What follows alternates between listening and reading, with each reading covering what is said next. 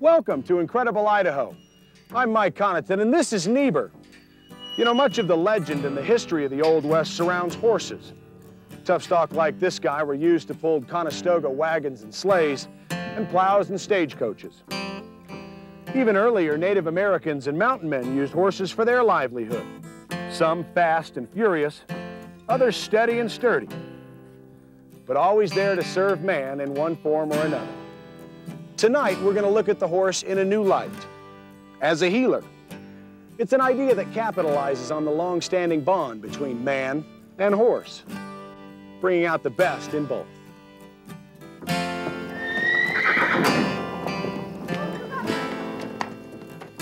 His name is Butterball. We call him B-Ball for short, makes for a shorter name tag. Dan Wolf is the chief wrangler at Twin Peaks Guest Ranch near Salmon. I'm just kind of limited on beginner horses. You know. That wasn't any problem. I got riders out on the trail. Oh, right. If you have any problems, get off your horse and they'll be along. Right. Okay, great. Okay. Great. It's nice to know. But these folks aren't saddling up for your traditional trail ride. Instead, the ranch is hosting the Rich Rogers Memorial Ride-a-thon, a special fundraising event that has lured horse lovers from all over. Thanks, I'm going to need it. Since early morning, trucks and trailers have been crossing the Salmon River to begin the slow climb up through the rimrock to this spectacular location. Over 100 riders are participating, some on their own horses and others riding the mounts donated by the ranch.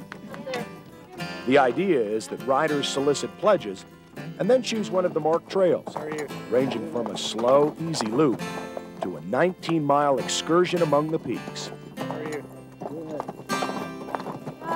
Yeah, I'm having a pretty good time. I'm just about ready to get off, though. I wanted to do the 19-mile, and the guy said, no, you need to do 7 because you're not experienced enough, and the horses aren't experienced enough, and now I thank God I did not do the 19. I want to do a 2.5 and get off. Despite a threat of rain, the mood is light. The sense of community strong as friends and families gather for a day dedicated to horses and healing. Kyle wanted to pick some flowers for Mom. The money raised goes to support the Whitewater Therapeutic Riding Association, an organization that provides a variety of therapies by teaming horses with people. It's an integration of folks with disabilities and non-disabilities, and it can be anything from a mental disability, a physical disability, speech, hearing. Yeah. By working with an animal, they get a self-gratification and respond. When the horse responds, will people respond? Until I get up. The premise is based on the saying that the outside of a horse is good for the inside of a man. And this has proven true for Beth Smith. A devastating car accident 3 years ago put Beth in a wheelchair, robbing her of most of her motor skills. So last summer, when therapist Gail McCampbell suggested horseback riding, Beth's mom reacted with skepticism. I thought, no way. Though she was raised on a ranch, she was never interested in horses. And Beth could just barely sit independently in a chair. And I didn't think that there would be any way in the world.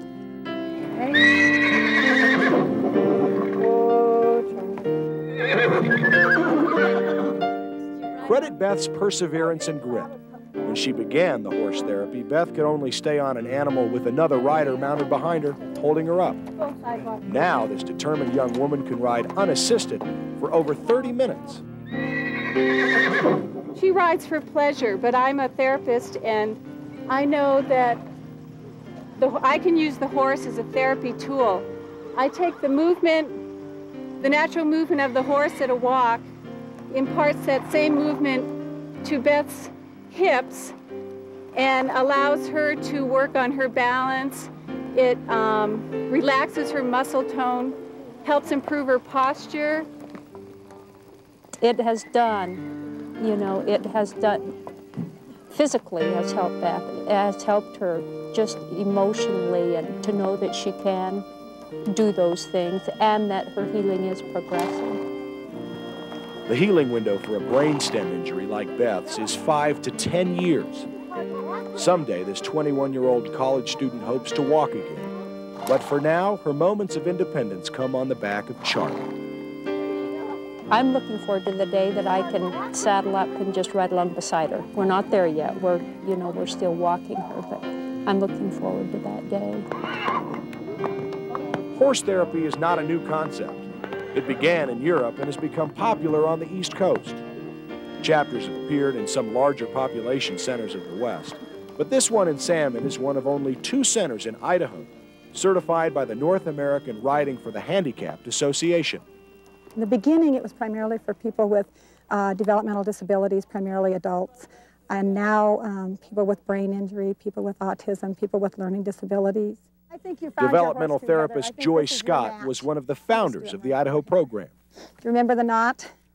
After going through the formal steps of training, incorporating and recruiting a volunteer board of directors, she approached Gail McCampbell to be their therapist. Good, okay. I had been told it worked, and it only took me, one season to see that it could really make some remarkable changes for people with mental and physical disabilities, and that it would be fun while we were doing it. Gary Power has been around stock animals all of his life. Even before he joined the board of directors, Gary was well aware of the strong bonds forged between horse and man. Animals work well with all people. I think they've proven that older folks, if they can have a pet, they have more fulfillment in their life. With a lot of the folks around the Salmon Valley, they've been around horses all their life. We work with elderly that are in the care center and bring them out once a week so that they can, some of them actually ride, some of them just want to pet the horse, some of them just want to work with tack and polish saddles or work with bridles. It's fantastic. It gives them something to look forward to. So today we're going to demonstrate some kind of elementary aspects of vaulting because we're a new club. The Vaulting Club is made up of preteen and teenage boys and girls who are benefiting from the Whitewater Therapeutic Riding Association. It's a sort of gymnastics on horseback, designed to build an individual's balance and strength. In the process, it fosters a sense of trust and promotes interpersonal relationships. Real good, girls. And sometimes it's easier to learn to communicate with a horse and to practice learning relationship skills with a horse, and then you can apply them to getting along with other people. It's a little less risky, I think, when you're dealing with a horse. But I do feel that this method, and I've looked at a lot of them and tried a lot of them, is the best for the horse's sake, and for the human's sake. As far as Kurt Pate's concerned, it's all about communication and trust. He's what some folks would call a horse whisperer. I'll ask to lead with my right hand, and I'll drive with my left. If it doesn't work, I'll just... Kurt was an advisor to Robert Redford in the movie produced from the best-selling novel, The Horse Whisperer. Here, as part of the program, he's demonstrating his training techniques, teaching an unbroken horse to accept halter, saddle, and rider in under 3 hours. I wouldn't want to have her tied up and try to do this. That would cause quite a problem with the horse. Kurt works the horse slowly and steadily until the saddle is in place. All right. Hopefully we can keep her, get her still here. Pull my saddle there, come under her belly. I'll get out front of her here and try to help her out a little. And then finally, and with a great deal of reassurance, he gently swings his leg over and sits astride. It's the final triumph in a day of achievements. The time has come to celebrate. We need beans! Beans up! The day is capped with a classic Western barbecue, a scene that could easily have been part of the Robert Redford movie. There's some deep roots here, a belief in community spirit that many in America are struggling to recapture. And that's, I guess, people say, oh, it's so great that you do this. And it's almost insulting to hear that because you get so much back from it that it's almost like they do so much for you. And to put people and animals together, and you're doing something, in a lot of jobs, you can't make anybody happy. In this job, pretty much everybody likes what you do, so it's really a rewarding job. You make a difference for people, and that's neat.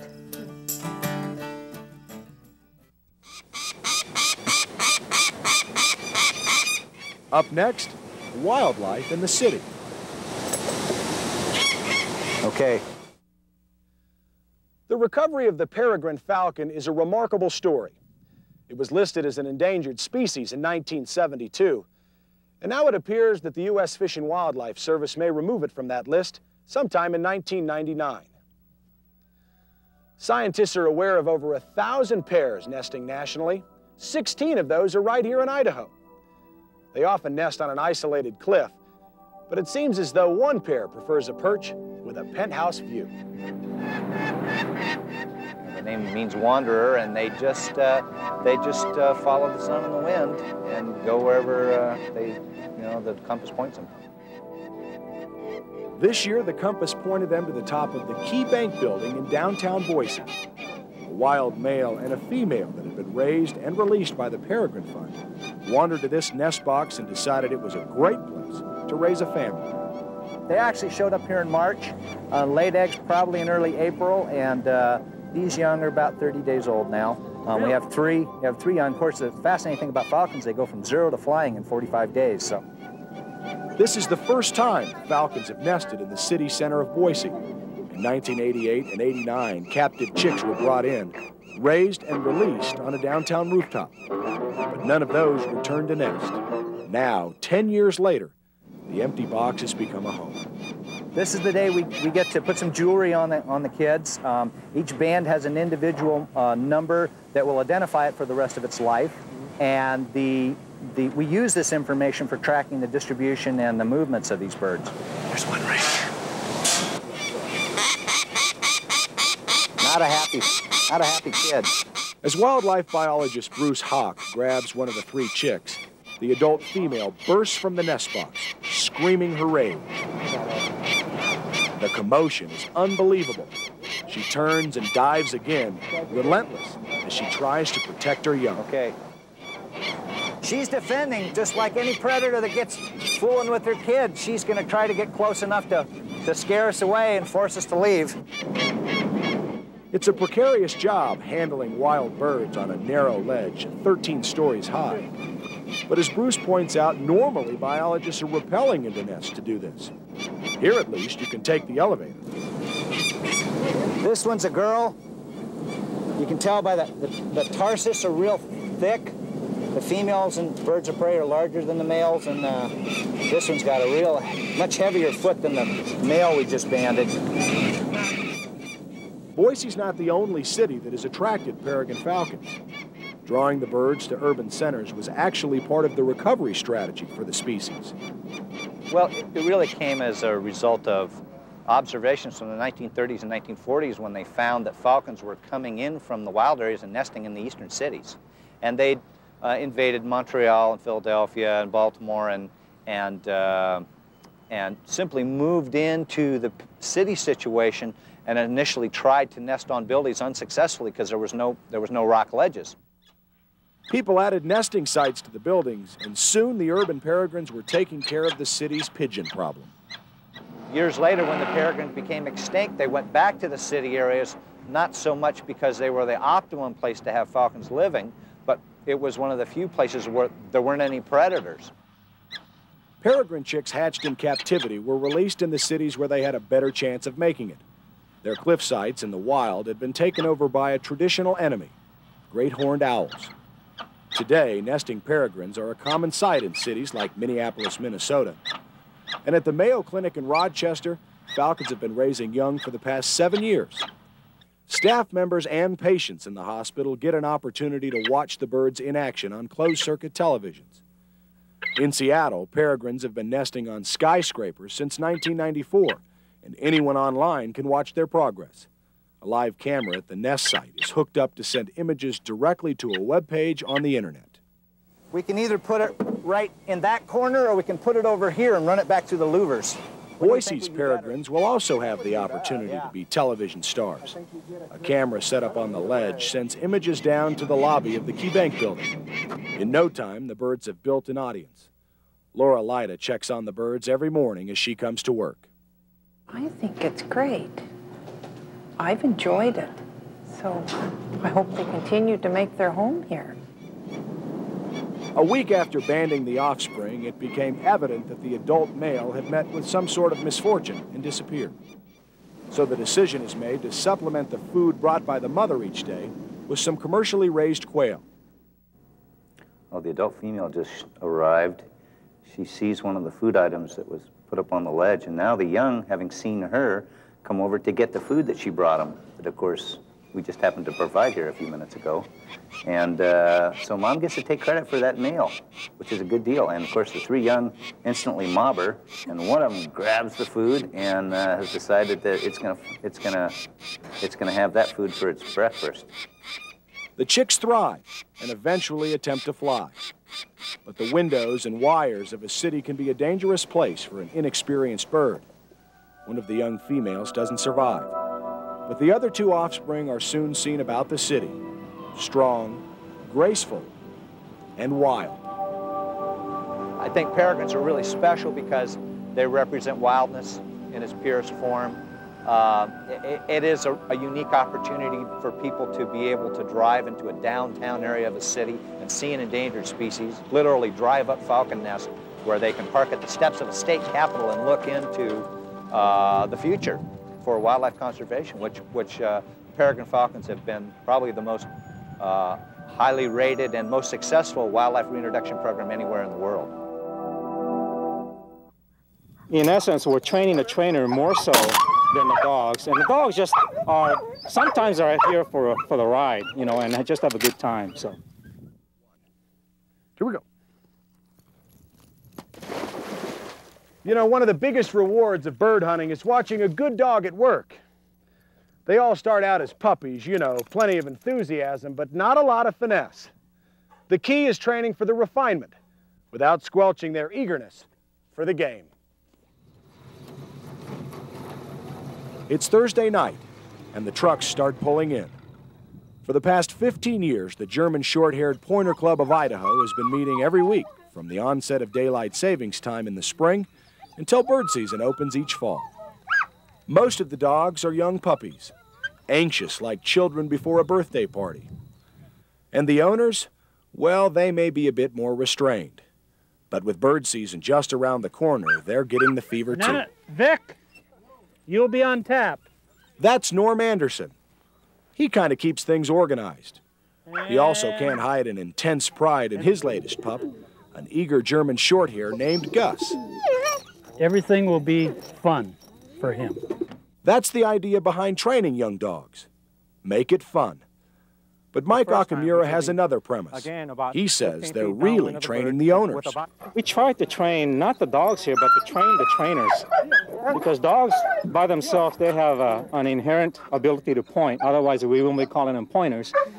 But not all of us do have the necessary either knowledge or patience to become a reasonable trainer. So in essence, we're training the trainer more so than the dogs. And the dogs just are sometimes are here for the ride, you know, and just have a good time. So the idea is to get the puppies out of the backyard and into the field around real birds.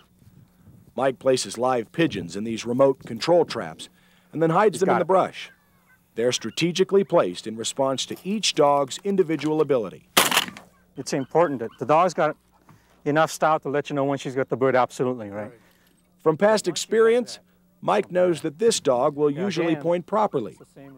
So tonight, Victor Rudder and his English setter Belle are going to work on holding the point. She's got it, right there.